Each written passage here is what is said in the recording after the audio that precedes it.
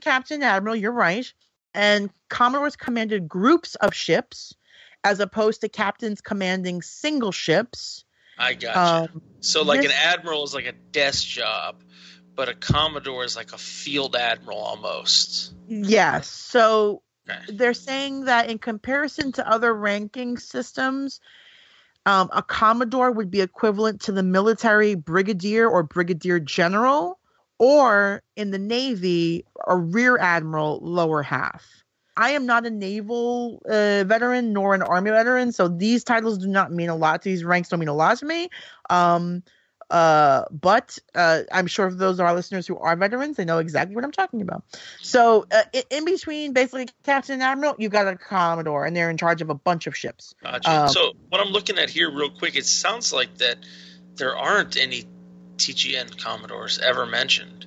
I don't think so. It seems that they mostly were mentioned a lot in the original series. Okay, so let me ask you, why bring it back here? Just so I can ask that stupid question? I mean, I don't know. I think Commodores have always existed in the Trek universe. I think that maybe they just got away from that particular rank in Next Gen. I don't know why bring them back here. I don't have an answer to that question. Maybe one of our listeners does. If you guys know why they brought back the Commodore. Maybe it's because they wanted to show, like, if she was underneath the Admiral, but knew more about the Admiral, but calling her Captain would be confusing because she wasn't on the ship. Good. Maybe. That's, you know what? Let's go with that answer. Because the Admiral's giving her orders. You're right. If they're both admirals, right, why would Admiral Clancy be giving her an order like that? Plus, it was like kind of cool that it showed that she knew more than her boss did, which means she was part of some kind of secret organization. Yes. So we definitely see that here because Admiral Clancy only gives her certain parts of the meeting. She doesn't tell her everything, right? We saw the whole meeting, but in theory, Commodore O only knows what the Admiral is telling her, okay? So, they talk about Bruce Maddox, and they talk about, the idea that there could be Romulans running secret operations on Earth, and Commodore O says, if that was true, I would know about it, and then you would know about it because I would tell you, and then everybody would know about it. Well, I think we could all agree that we all knew right away that Commodore O is a bad guy. We all knew that. Like, it was pretty obvious that she's not on our side here. She ends the call, and then after she's been given some orders by the Admiral, and she calls for this other person, Lieutenant Rizzo, who we're going to meet in a minute here. I have a question. Yeah. So, do you think that she is pretending to be a Vulcan, and she's actually Romulan? Well, here, because okay, they don't, to be... the distrust of Romulans. Why would they let one in the Federation? Starfleet? Yeah, here's the thing. At the end of the episode, Lieutenant Rizzo tells Narek that she has been a useful ally for a long time.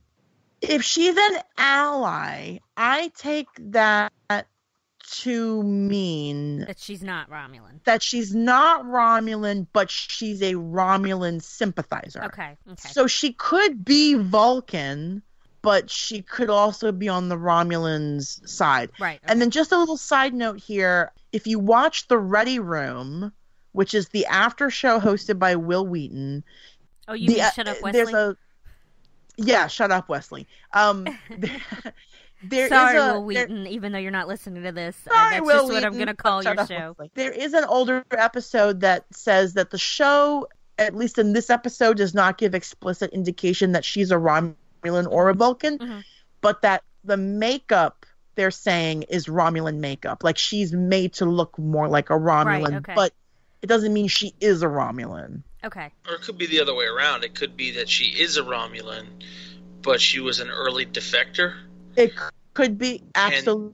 And she's kind of kind of try to brush off that Romulan side, at least on the appearance wise. I mean, deep down inside, you obviously know she's part of this organization, but maybe, we saw obviously the Defector episode of the TGN. We saw that there are people that wanted to escape the Romulan way of life, and obviously the Federation is going to take those people in. I don't know how much clearance they're going to give them and how much access to things and make them a Commodore. That sounds a little progressive. If she's a Romulan, then if she's a Romulan, then she's pretending to be Vulcan.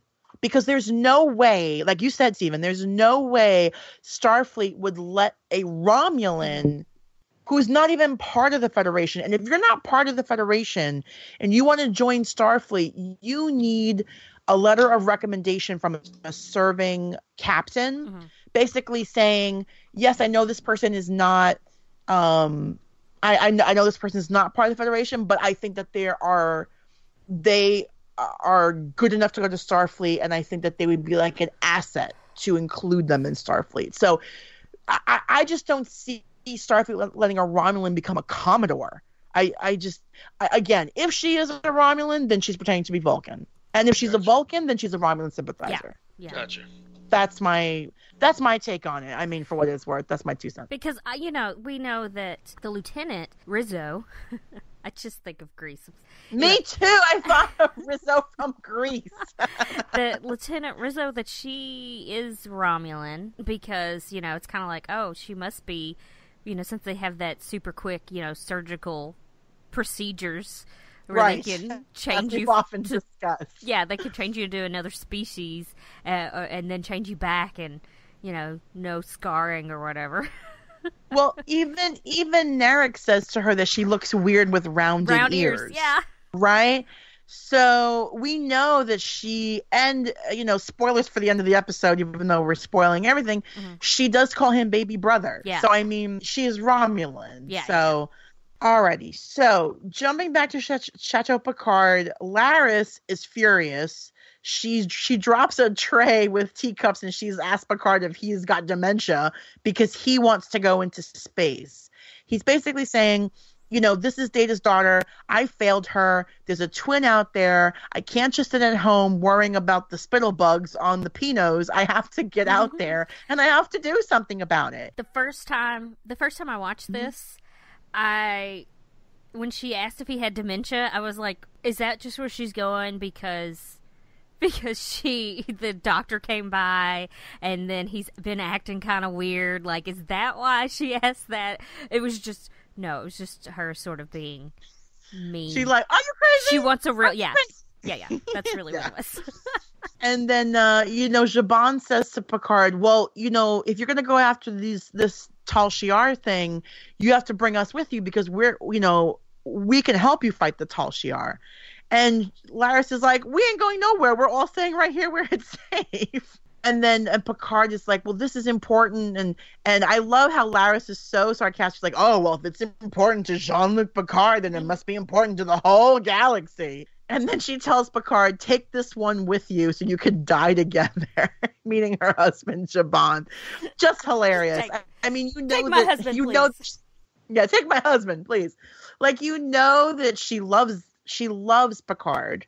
She's worried about him, which is why she's acting the way that she's acting. And of course, Zhaban's like, that she cares about you, right? Because that's why she's going crazy. And Picard's like, I've got to do this. And he tells Zhaban, you stay here with the grapes. They need more protecting than I do. There's going to be a harvest in 2 months. And, so then Zhaban says, you're going to need help. And here he mentions 3 former crewmates of Picard.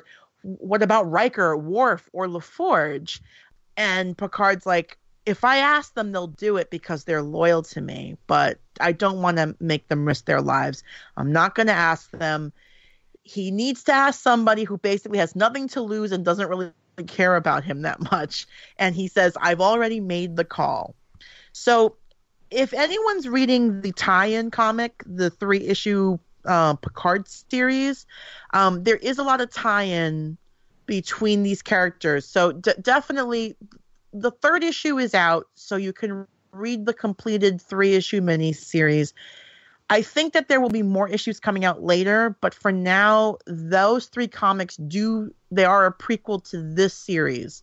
They will tie in. So if you read the 3rd comic, you'll know that hearing somebody's name mentioned in that list that Zhaban just said confirms that they're okay. I know that's a little bit it's a little bit of a teaser there, but are you trying not to spoil it? I'm trying not to spoil. Okay. That's what I'm doing. I'm trying not to spoil everything. But yeah, if you have a chance to read those 3 issues, they are pretty darn good. Back to the Commodore's office. She is replaying once again the security footage from the rooftop when Lieutenant Rizzo comes in. And we know that this footage has been scrubbed. There apparently is a reflection of disruptor fire in one of the handrails, which was not caught by the team. So the Commodore kind of recaps her conversation with the Admiral, but adds that Picard knew the name of the Zhat Vash and that he tried to get a ship and a crew from Starfleet. Now, the Admiral didn't tell her any of that, but she knew it. And when Lieutenant Rizzo is like, well, how did you know that? Admiral says, the Commodore says, don't insult me. So clearly she's bugging her office in some way. Yeah. She knows exactly what's going on in there for her to have all those extra details. I mean, maybe she's psychic. Maybe.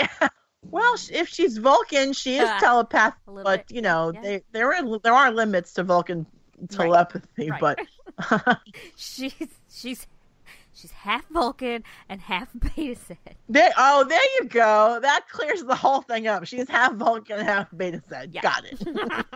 We solved it, everybody. That's why we can't figure out if she's Vulcan or Romulan. Yeah.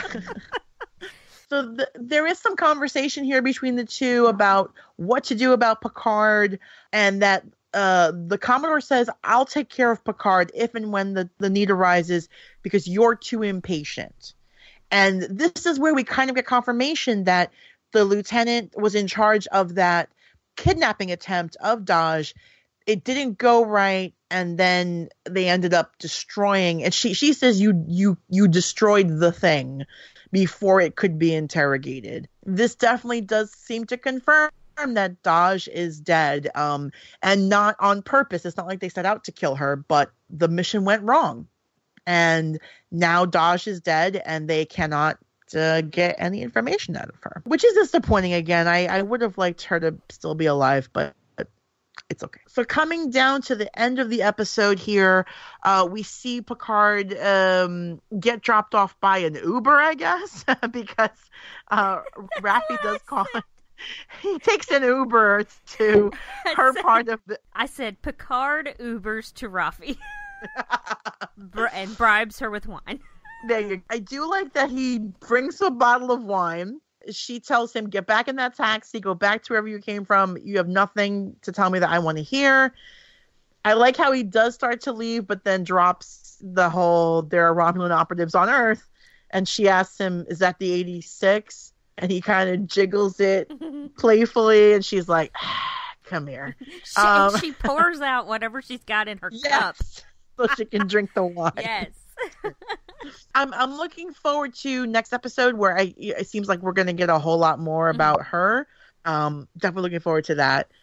Yeah, she seems like she's going to be a good match for, you know, how Picard's like so like more calm and like kind of thing, and she's just going to be like really sassy, and no wonder they butt heads or whatever happened. Do you find out what happened between them in the comic? Because I got it. And I haven't read it. in the first issue, she's his first officer, and he's an admiral, and she's his first officer, and she keeps calling him JL for Jean-Luc, and he's like, "Are you ever gonna call me admiral?" And she's like, "Nope." She calls him JL, which just makes me laugh. Who in their right mind calls Captain Picard JL? Oh, like that's just.